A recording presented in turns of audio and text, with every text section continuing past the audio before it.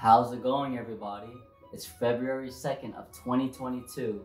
At least that's the date of this upload.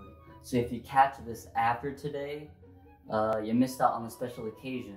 And I know I may seem a bit more energetic than usual, but I'm trying to make myself feel better because I had my recurring nightmare again, and I want to share it with y'all. So my nightmare always starts off with me in complete darkness, and after a few seconds, a spotlight shines on me, and I'm in my birthday suit, and I can see all around me, just barely visible in the pitch black, figures, just countless figures surrounding me. When I try to walk towards them, the distance stays the same. I never get any closer. If I walk backwards, I'm able to approach them. Now, as I'm walking backwards, if I turn my head, the distance resets itself, if that makes sense. So I have to keep walking backwards until I bump into them.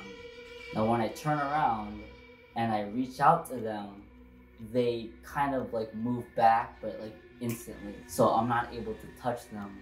And even though they're, I guess, just as black as the darkness, each figure has a white outline.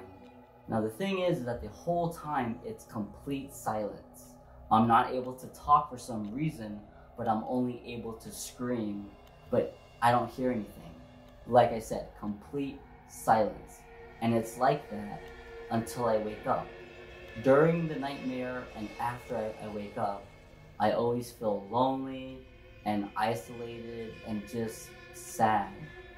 But today it was amplified. I felt twice as lonely and twice as isolated.